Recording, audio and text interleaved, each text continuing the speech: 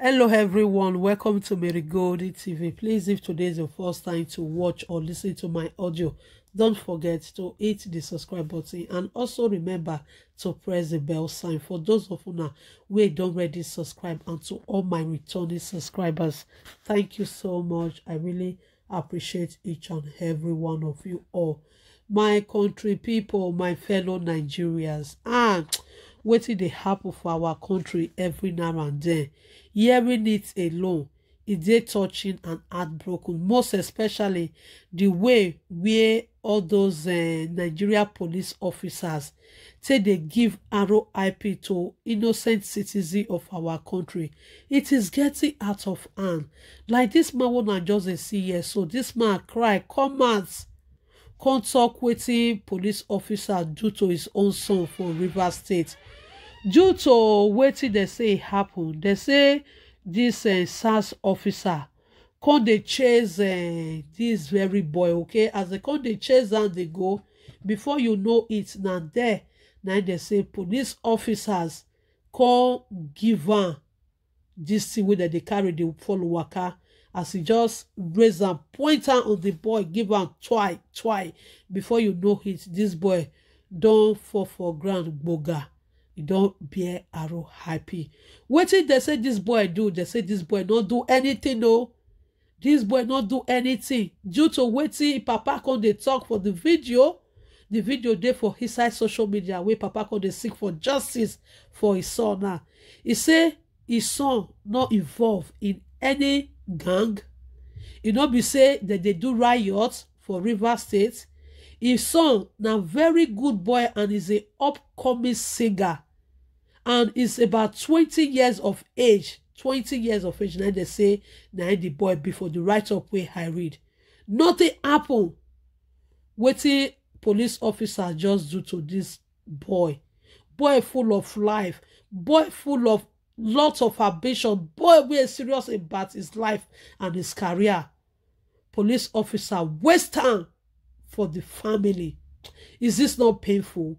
My country people, this one wey dey happen for our country every day. The rate where police officers and SARS say they do innocent citizens of our country, it dey so painful. Oh, it dey so painful. The painful part of it is that when they go don't do all of those things, the government, they not go say make them bring justice for those people where they give RIP to. So as this police officer don't do this thing to this boy, cause pain for this boy family, and send this boy untimely RIP, so they no go carry this police officer, carry go put for kirikiri. Now the same police officer go see go station, come go write statement, say CCC go change the story now. Do you people know that police officers are full of lies? When they go don't mistakenly don't do this kind of thing to innocent youth finish, they'll come go change the story for station. It's so painful. This man say they stay for north for roughly 12 years. I be over 12 years. He say he no lost finger. He no lost anything. They were there happily. But the time when they come to Rivers State, now this thing happen to his son now. Can you people imagine, my country people? What is the, in fact, what is the benefit that all those police officers, they benefit for this their wicked, evil acts? They go give them wetin that they carry, the waka, make them use and they protect property and human being. But at the end of the day, the property and human being wey they say make they use and they protect, now the same human being, they go carry that thing, point to, give hand to that person. No. Enough is enough. Enough is enough. I pray that this man should get justice for his son. Thank God that the state where this man from come, as the way this city happen, and Rivers State, Governor Wike, now one of the governor where be say, you know, they take nonsense. Now no nonsense governor. I just pray that this matter get to this very governor, so that he go give justice to the father of this boy concerning wetin e happen to this man's son. This man don't suffer, train his whole son to this age. Time don't reach where one country they enjoy. Time don't reach where be say in one country they see the little boy where he train right from childhood. He don't big now to become a boy of his own, a man of his own. Right now, police officers they take and comot the rate where many of all those police officers don't take cause pain for lots of family body for that our country. It's so obvious that by now many of all those Nigeria youths therefore don't stand on their feet. Let all those police officers to know that wetin dey happen to the citizen, to the youth, then we be youth, they don't like it. Police officers go see you, you go carry dread, they go dey interrogate you. They go see you with group of friends, they go dey interrogate you. They go see you waka on your own. Police officer go call you, see collect your phone from your hand, the session. Police officer know they like to see all those SARS and all those policemen. They know they like to see all those young youths, upcoming young youths, without they not go tag them to be a Yahoo guy, tag them to be criminal, tag them to be one or two other things. Wetin come they pay me for this whole thing is that our Nigerian government leaders, they don't say nothing about wetin police officers they do. Rather, they still keep covering up for all those police officers. Imagine wetin they do to this man's son. This full grown-up man.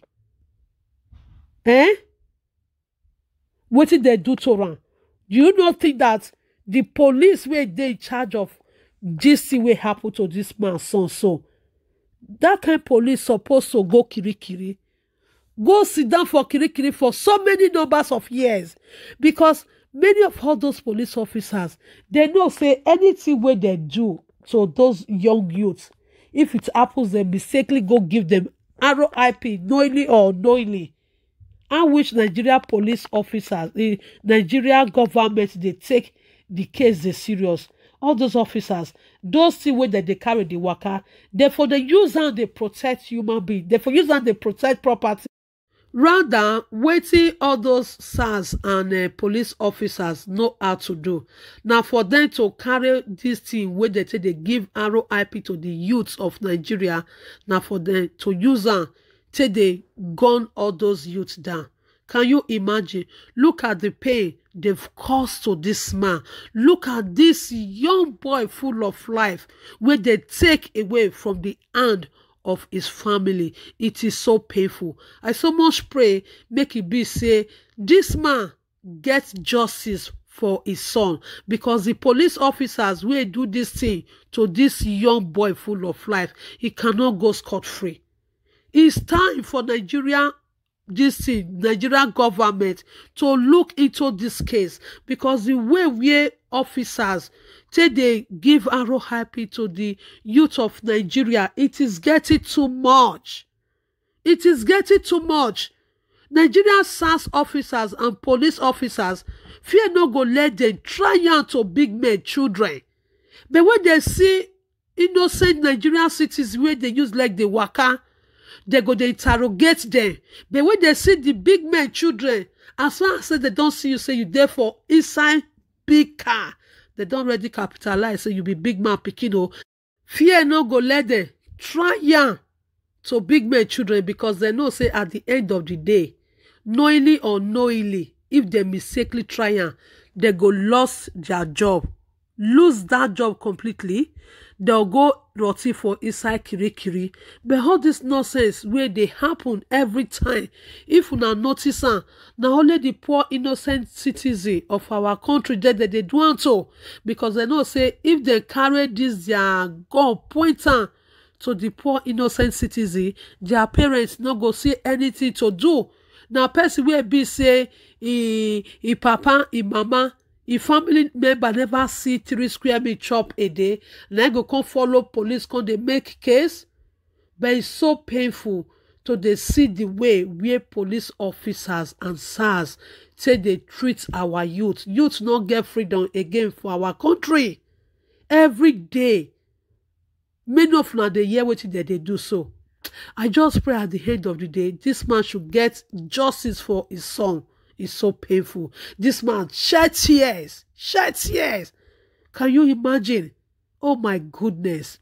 My people, as I come across this update, now say make I bring and come for now, make una see wetin Nigeria police officer and SARS still do. I hope that Governor Wike go help this man to make sure say that very police officers wey do that thing to this boy, they go bring am to justice. They go put am for kirikiri so that go be lesson to other Nigerian police officers wey don't know their work, where they carry this way that they carry, they point out to innocent citizens anyhow. So anyway, my people, drop your comments. Don't forget. See you in my next update.